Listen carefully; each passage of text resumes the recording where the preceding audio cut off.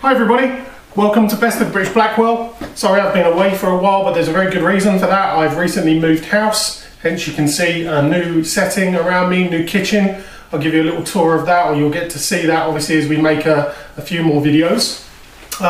This weekend I'm going to be making two videos for you. One is going to be a viewer request, which will be a beef Wellington. I've made that, I'll be uploading that a little bit later on. But the first video that I'm going to show you today is a little bit of an experiment because I've got a new gadget and I want to show you how it works. Not that I know how it works myself yet. So it's a little bit of an experiment. I'm going to be making some roasted garlic aioli, which everyone loves and we have quite a lot when we go abroad to the Mediterranean countries, but don't tend to make it ourselves enough back here. So come over, have a look at our ingredients, and more importantly, I'll show you the gadget that I'm going to be using to help me make it. Okay, so for this garlic aioli, what we're going to be using is my new toy, which is a Sage smoking gun by Heston Blumenthal. So I picked this up recently, never used it before, going to have a go at using it today. One of the recipes in there is for this roasted garlic aioli, so let's give it a go. The ingredients are very simple. We've got a whole garlic clove here. We're going to use 2 egg yolks, some olive oil, mustard, salt and pepper. Step one is very, very simple. You just lean on the garlic clove to loosen it up a tad.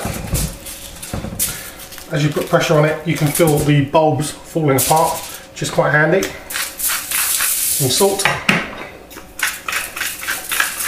some pepper, a drizzle of olive oil, and then what we do is we wrap this up in some tin foil, nice and tight. That goes in the oven for 30 minutes. Okay, so our garlic clove has been in the oven now for about 25-30 minutes. Still very hot. So just open this out, and what you'll find has happened is the garlic has softened beautifully. So what we need to do, we need to set this aside and let this cool. And then a little bit later on when it's cool, we're going to start to peel it, take the skin off of it, and get ready to introduce it to the rest of the aioli that we're going to make. Okay, so we've let the garlic cool down now. And as you can see, I've started to take the garlic out of its skin. Very, very easy to do.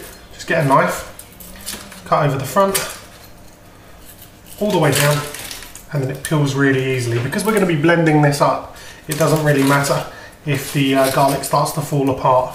It's very, very soft anyway, so it will go quite mushy.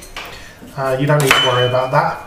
Just peel all the pieces of garlic. As you can see, this one's split as well, but you know, you're looking for that kind of texture. I mean, it's really, really soft and squeezy and very juicy and very nice. Now we're going to move on to the next step of the aioli. Now, for that, we're going to need the food processor or the blender, which I have right here. And what we do to this, we add, hopefully that's in shot, lovely. To this we add our 2 egg yolks, which I've managed to split and crack, which isn't ideal. Let's get this straight in there. In addition to that, it's at this stage that we add some English mustard. I add about half a teaspoon. Gives it a nice bit of heat. I have a good crack of salt and pepper.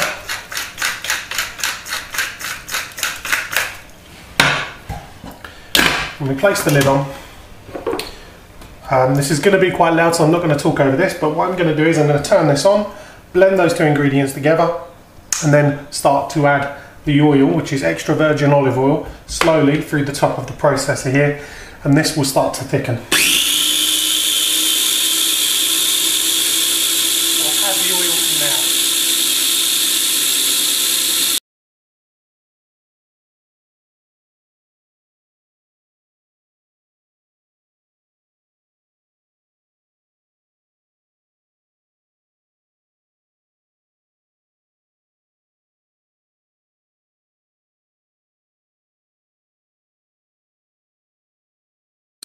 Okay, so we've added all the oil, and what I'm going to do is give you a nice close-up of the texture that we've got in here at the moment. I'm not going to take these blades out, but there we go. Look at that. That's the kind of texture you're looking for. That would make a beautiful mayonnaise just on its own. But we're going to add some garlic to that now. We're also going to add some lime juice into there now. So let me crack on with this. We put this back on. Excuse my fingers, they are clean, I promise. Let's put that in here. Now, into this mix.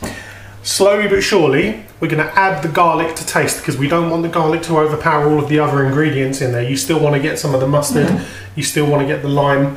The lime juice is what we're going to add now. You can add lemon juice if you want, but I like to add lime juice. It just gives a slightly different dimension to the taste. Add that straight in, and I'm going to go in with 1, 2, 4 garlic cloves to start.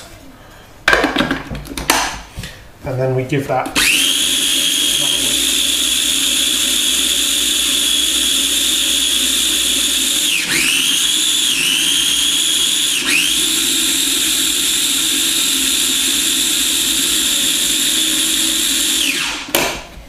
lid back off.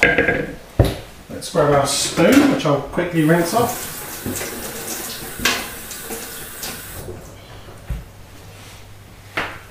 Let's give that a taste. Nice, but needs more garlic. So I'm going to add another 4 cloves of garlic in there. Really taste the lime juice in there, it's beautiful.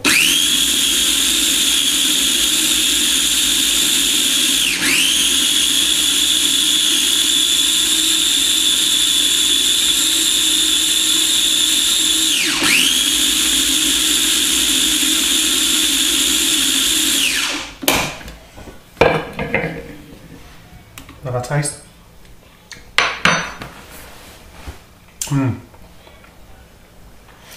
Now we're starting to get there. I'll be honest with you, I've only got 2 more cloves of garlic left. So I'm going to add those in there. I'm going to add a little bit more of the lime juice. And I'm going to add a little tad more mustard as well. There is quite a lot of oil in this dish. So don't be scared to add some bold flavours to compete with that. Let's give it another blitz, and then we're going to move on to the part where we smoke this. You're probably wondering how we smoke this out. Okay, so we're now on to the key part of this video, I suppose, which is showing you how to use this Sage smoking gun. It's a very simple device. It only comes in kind of 3 parts, if you like. You've got the main gun here. You've got a kind of smoke chip holder, if you like. I can't really think of a better word to use to describe that. That clips onto there. There's a little button at the back. You've got low power or high power, and then you have the off button. Finally, you've got a rubber hose which you connect into here, and then you can pass the smoke off into your food via that. The box contains a few recipe cards, one of which I'm doing, which is the smoked garlic aioli. There's lots of different recipe ideas in there. Quite handily, they also give you some applewood chips and some hickory chips. We're going to be using the hickory today, so I'll leave that to one side. And also on the chip holder, there's a little mesh, wire mesh filter at the bottom there, and they also give you a packet of 20 spare mesh filters, which is handy because I suppose they get damaged quite quickly. Now, what we're going to do is put the box to one side, bring our food back over here, and we're going to get our smoker ready on this side here. A couple of disclaimers before using this product. It is going to be quite hot around this area here, so mind your hands. Secondly, this is producing smoke, so if you are cooking in a property with smoke detectors and so on, make sure you've got windows shut, windows open, doors shut, or maybe even disable the smoke detectors just before you use the product. but certainly make sure that you put them back on afterwards. I've got my windows open here and my doors shut leading out to the smoke detector, so hopefully I should be alright, but we'll find out in a minute. The way you work it is very simple. You get a few pinches of the chips that they give you. Actually, it might be better to pour a few in there, just like that. Hopefully you can see. Let me show you how many I've put in there. So not too many, but just about enough, I think. And then what you do, if you take the hose, you put it inside the cling film that you've wrapped your food in, so that the smoke passes off inside it. Then we grab a lighter, start the ignition and light the chips, and immediately you can see the smoke filling this bowl. Then what you do is turn it off, take the hose out, close the cling film. And as you can see, the hickory chips almost extinguish themselves immediately. The smoke stops almost immediately, and we're left with a bowl full of smoke. That's how you're smoking the product. 3 minutes is up. What I'm going to do is lift this cling film, release this smoke. Wow. Bit of theatre for you there. Now what I'm going to do is stir the aioli.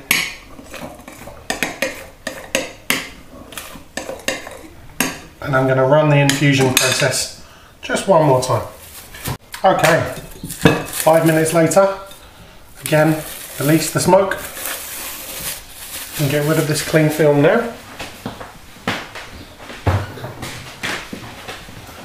What I'm going to do is just transfer it from this bowl into this one. There you have it. We've got smoked roasted garlic aioli made using the sage smoking gun, and I'm just serving it up here with some mini bruschettas.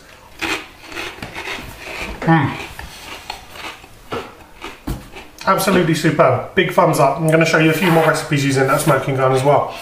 However, stay tuned, because later on this weekend I'll be uploading my beef Wellington recipe. So thanks for watching. See you again soon.